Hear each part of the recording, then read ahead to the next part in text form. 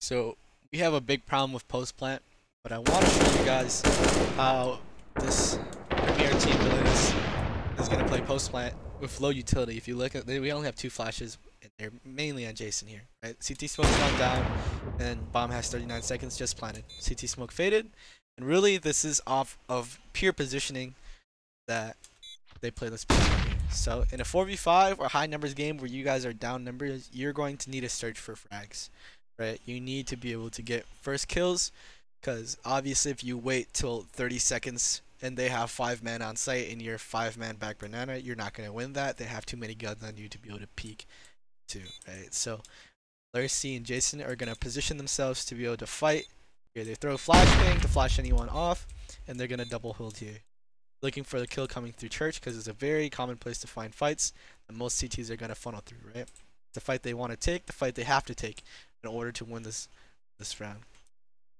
Now Cryptus jog is really to stay alive and hold the banana. The CT smoke comes down, and he's phasing smoke here, basically waiting in order, because he knows smoke comes down. If anyone crosses through, he's going to be able to get that kill. And when you're in this type of situation, you have to be kind of searching. You're not really peeking into angles, but you're more holding and hoping that they peek you and you can get free kills here. Which is what happens here. 2 dead here. Perfect play by these guys here. Holding the angle that they know they have, and it's a peek by CTs aggressing. They're the ones being pressured. No reason to peek into them, right? If you have the angle. Now to get that angle, Jason them flat, right? And they're still holding for the down. Savage gets a spray down. And we're back in a 2v2. These guys play it. Should be playing. Now, I want to go over Umar's position too here. Umar's going to be searching for a kill too. But if we look at Umar's perspective, since he has the op, oh, is it A or not? It's not Umar, it's A. We look at his perspective here. He's going to be peeking into these spots because he has the op, right? He's able to get these fights here that are kind of risky, but not really, because he has the op. He has the op. That's the gun that is going to win us this round and get the first open picks here. He gets one, right, against the rifle. Perfect play. Jumps, hides. All he needs to do now is just open this here. Look for opening entry frags that are there, right? 2 of our guys died. Church, and his job is really only to look towards here, because you looked at Cryptic. He's phasing smoke. There's probably a little transparency, but you can't see it because of the play. And A's searching for kills.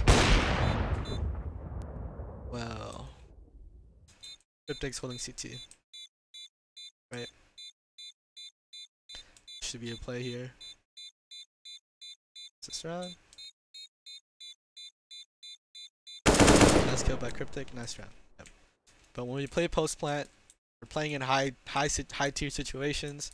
That is what's gonna need to happen, especially low utility. If we had utility, the best play would have been if we had this, we flashed, we had church, just to smoke here, smoke CT, delay as much as we can, right? And just funnel them through areas so we know they're going to come and we can get kills through them.